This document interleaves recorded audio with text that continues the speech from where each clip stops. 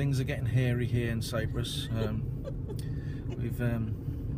It's become a bit scary to say the least, and those bears, they've gone on the rampage, so much so that we've got to get Goldilocks out of the country as quickly as possible.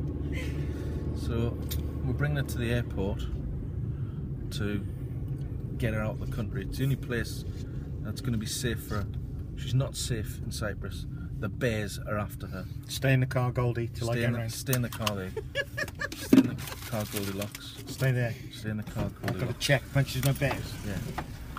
Is there any bears, Kev? Any bears? Is there any bears? Is there any bears? Are you alright, Goldilocks? Yes, thank you. Goldilocks is alright.